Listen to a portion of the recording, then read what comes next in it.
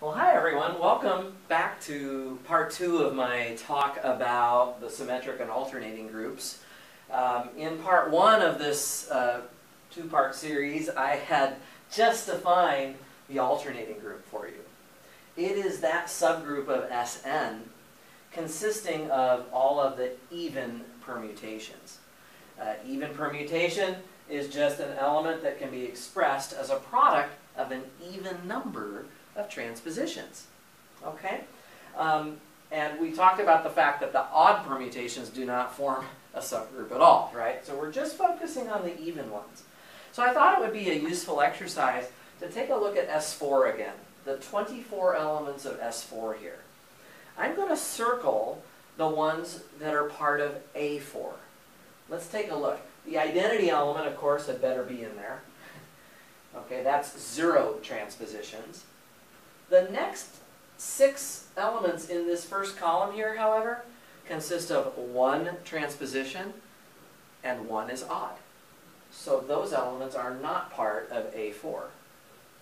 The 3 at the bottom, however, consist of products of 2 transpositions, and so those guys are going to be part of A4. Okay, 2 disjoint transpositions there. Okay. What about this middle column? Well, these are cycles of length 3. You remember my little fun fact from the first part of the video? A cycle of even length is odd, and a cycle of odd length is even. It's backwards, right? Well, these cycles have odd length, which means as permutations in SN, they are even, which puts them squarely inside of A4, right? A4 is the even permutations. On the other hand, the cycles of length 4 over here are all odd, right?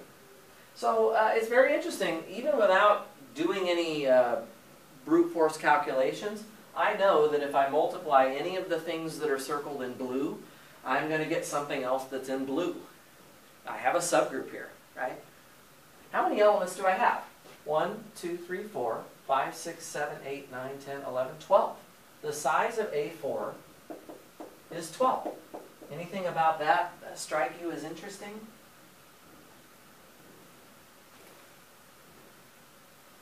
By the way, I know that some of this maybe is a little heavy. If you need to pause, rewind, maybe talk to a friend, get back to me and finish the video or ask me a question, definitely feel free to do that. I'm here to help. I love talking about this stuff, so I don't mind. But yeah, there's something very interesting here. Exactly half of the elements of the symmetric group turned out to be even, at least for S4 and A4. A4 is exactly half as big as S4. It turns out that that is, in fact, always the case. The size of AN is always 1/2 of the size of SN. In other words, n factorial divided by 2. Right? Before I prove that, I'm going to explain that in just a moment, but I just want to point out a consequence of that, is that when we're looking at AN as a subgroup of SN, okay, I've already talked about the fact that AN is a subgroup of SN, notice that this is actually a normal subgroup of SN. And that is, of course, since one of the ways that we come up with a normal subgroup is if we have a subgroup of index 2. The alternating group has index 2 within the symmetric group. And in fact, we can even immediately write down this quotient group, right? Mod out by the normal subgroup AN, and we know that that's a group of size 2. So it's going to correspond to Z2. Notice that all of the even permutations get mapped into, 0. Right, the identity element here, the identity of this quotient group is the coset AN. It gets mapped to 0, while the odd permutations are going to get mapped to 1. Okay, so that's something interesting to note. In fact, one way to prove that This is a little bit circular reasoning, but you know, once you know that AN is a normal subgroup of SN, well, you can actually prove this isomorphism using the first isomorphism theorem, and then from there deduce that AN is half as big as SN. Let's not do that. I'm not going to go there. Let's just leave what's on the board kind of at face value. And let me just explain this fact in a more elementary way that doesn't involve any group theory at all. What I'm going to do is I'm going to draw a picture over here. Here's SN. Somewhere over here is AN. And then somewhere else is the odd permutations. At the moment, I don't really know. I don't know yet that AN is half as big as the whole group SN, so I don't really want to draw it that way to be misleading that I know that already. So I just draw a picture kind of like that. I have all the even permutations in AN, and the odd ones are outside of that. But take a look. I'm going to define a function. Now, this is not going to be a homomorphism at all. I'm just going to take a function, and I'm going to take inputs from the alternating group. Those would be even permutations. And I'm going to spit out something that is an odd permutation, I'll write odd perms, of Sn. Via,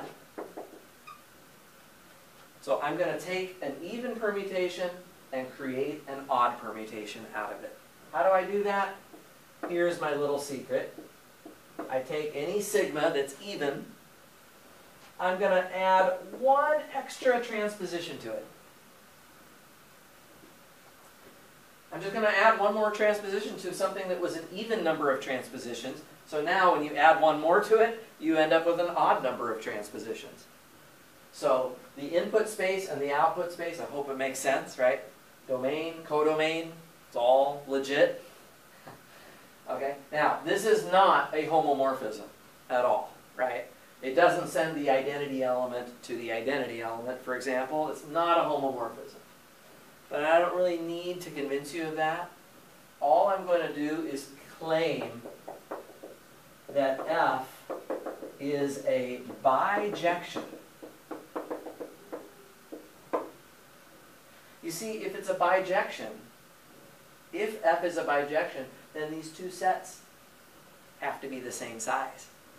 Which means that in my picture over here, AN has to be exactly half of the group SN. Okay, so this is all I have left to show. If I can show this claim, this fact would be, I hope, pretty clear at that point. Okay? And to show that it's a bijection, this is not algebra, this is just set theory, right? I just have to show F is 1 to 1, for example. Right? So if I assume that F of sigma is equal to F of tau, I'm hoping to convince you that sigma equals tau, right? So then, let's just check it out. F of sigma is sigma 1, 2. F of tau is tau 1, 2. And what I can do at that point is just take these equalities and write let me just use a different color here. I can take this equation and write multiply by 1, 2 again. Oops. Okay. No reason why I can't do that. I can just throw a 1, 2 on the right-hand side of both of those expressions. And now the the 1, 2 cancels with itself, right? Because it's order 2. So 1, 2 times 1, 2 is just E. And look what you have. Sigma equals tau. Just that simple. Why is it 1 to 1? And put me on pause if you need to stop and digest it a little bit more. There's nothing wrong with that. I'm just trying not to make too many minutes in this video. So let's suppose I want to show that F is onto.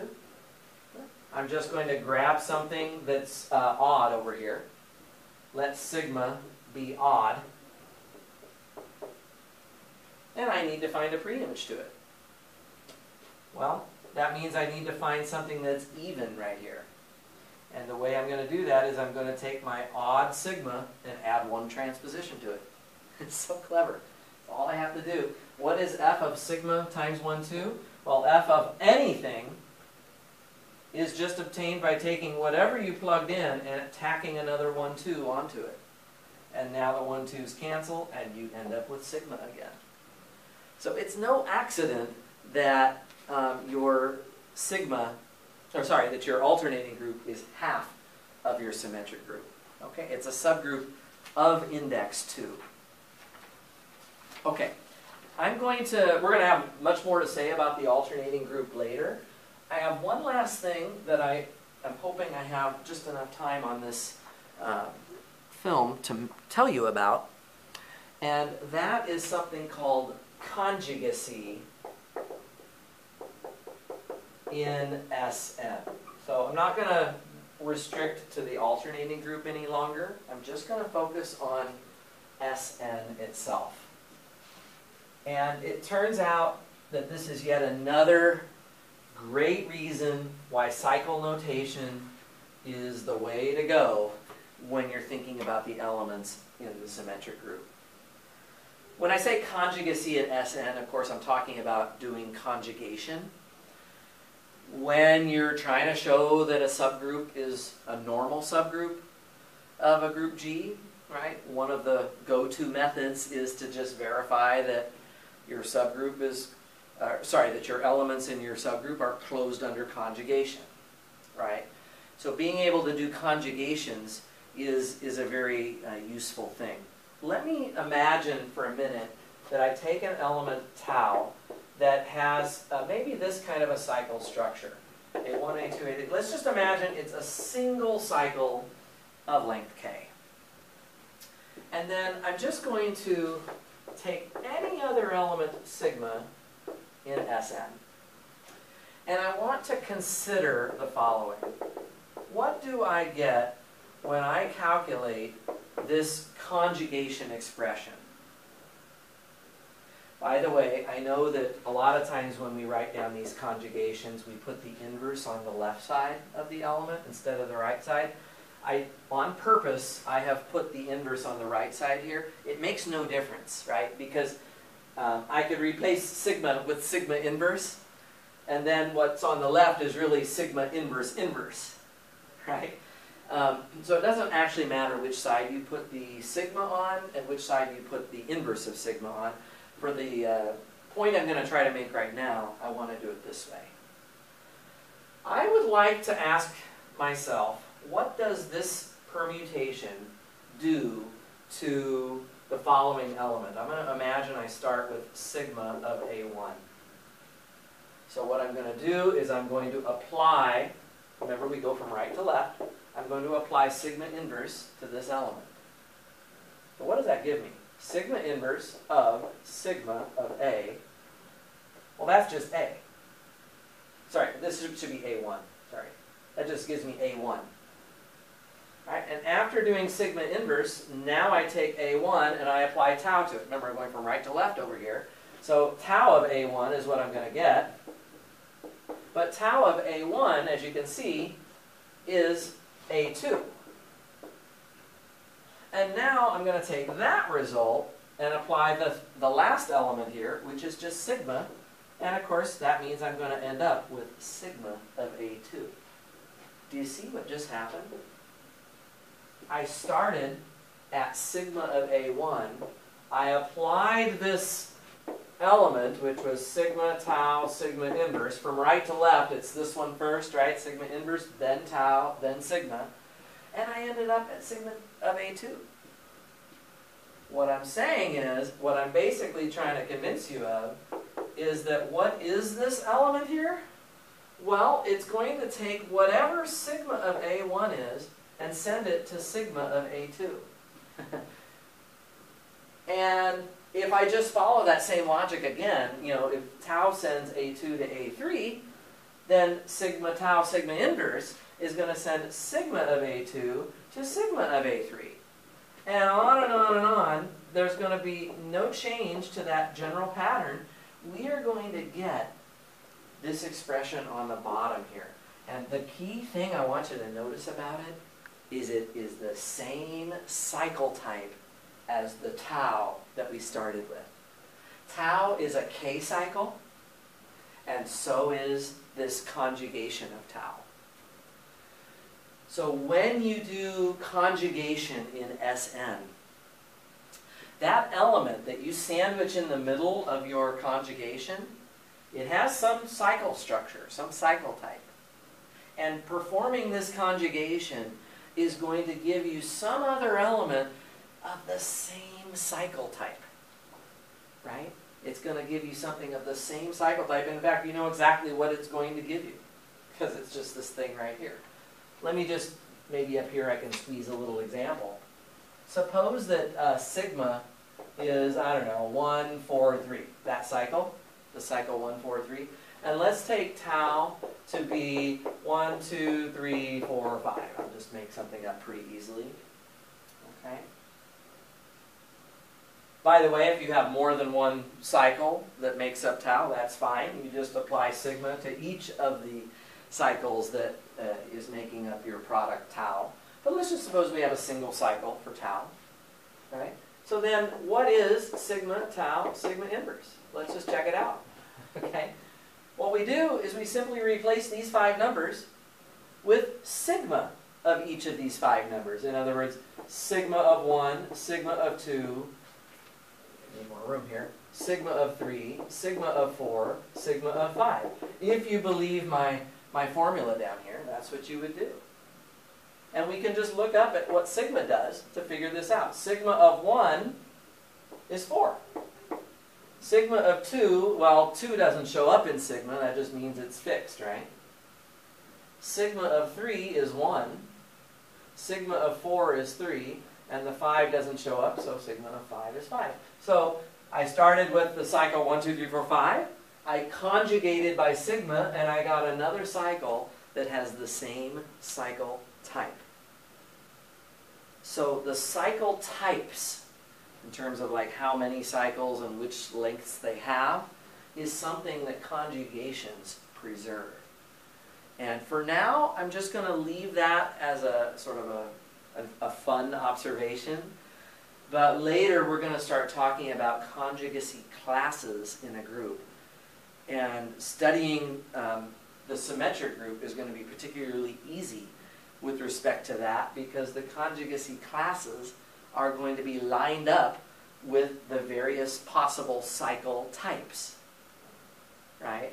So, you know, just as a final, I'll wrap this up, but, you know, as a final illustration, if we go back to S4 again, we have an identity element, we have all of those transpositions, we have all of those pairs of transpositions, we have all of the 3 cycles, and we have all of the 4 cycles.